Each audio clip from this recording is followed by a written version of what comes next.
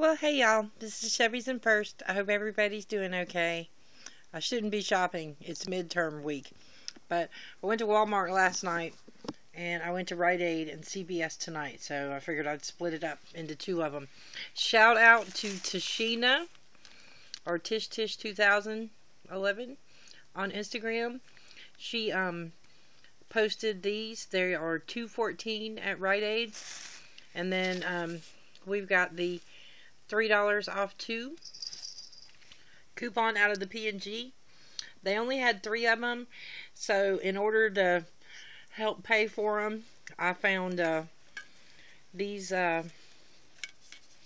Cody fragrances. They are $2.49, and I'm using the $4 Cody Peely on them, so it actually made it pretty good.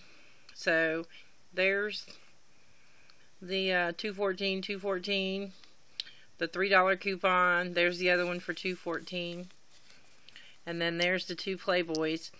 So my subtotal was 40 cents, and then with tax I paid $1.20. So not bad. I mean, these are pretty big. They have 54 in them.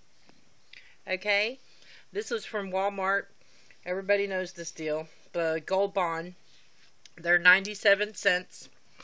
So in this one, I got 21 of them. So there they all are.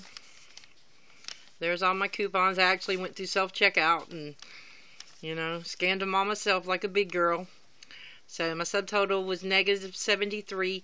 So I ended up paying 80 cents for 21 Gold Bond. So not bad at all. But real happy about that. I was getting low on liners. I've never tried the Tampax brand, so we'll see. But alright, y'all. Thanks for watching. Bye.